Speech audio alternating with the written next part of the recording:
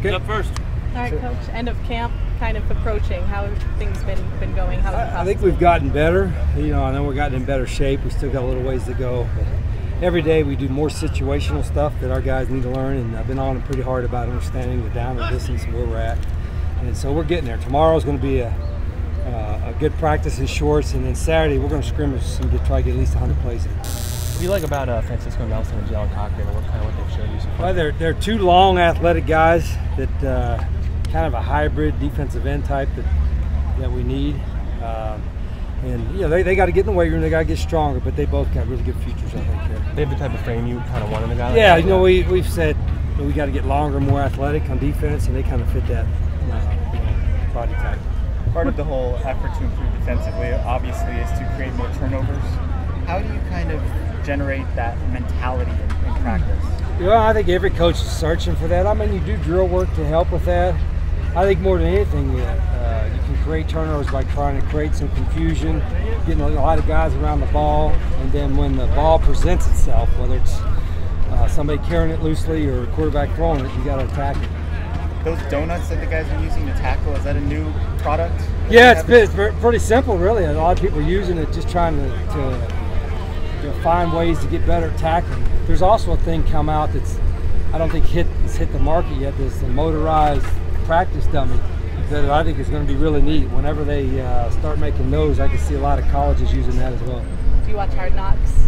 I haven't seen it yet. That was just on there, yeah. I guess some of the pros got the prototype and using it, but I think it's a great tool and a great invention, and they're probably pretty costly, so I'll have to talk to Greg about that. But I don't think they have enough for the college level yet. I hope they do, because we'd like to get some. What has impressed you about Coach Yates and how he's handled taking? Well, he's, you know, when I hired him, I told him I'm hiring a personality, that one that knows football and what he wants to do, but also is willing to look at some new stuff and, you know, kind of be a consensus builder amongst the defensive staff and get everybody on the same page. And he's got the right temperament that I think the defensive staff can all buy into.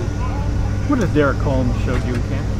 He's gotten better. He's made some plays. We challenged him. You know, he was kind of in the doghouse a little bit, and we've tried to challenge him to be more productive, be more committed.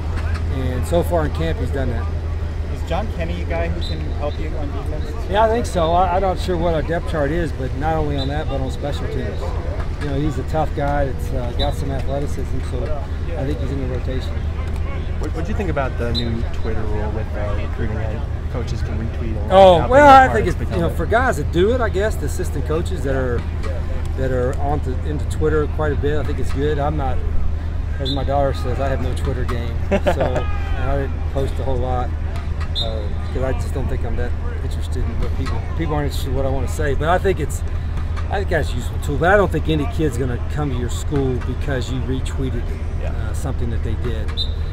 But as far as communication and, you know, assistance more than anything, building a relationship, it may help. You talked about some guys who switched positions.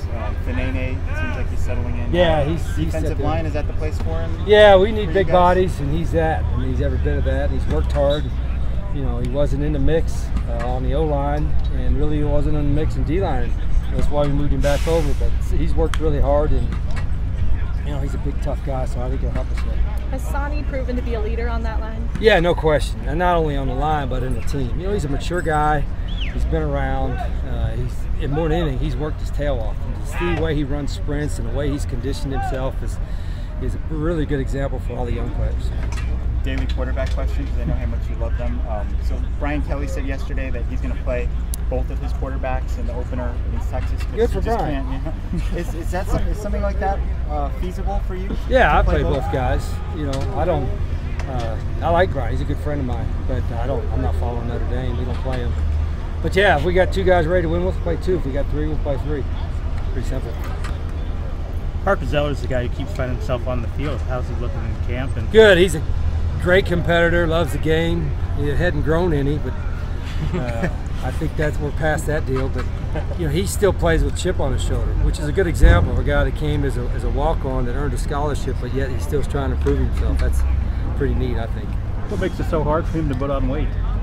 Well, I don't think it's so much weight. Just, you know, he's vertically challenged maybe, and you know, you get to that age, you're not getting any taller, but that's okay. He can get stronger and faster, and that's what he's done.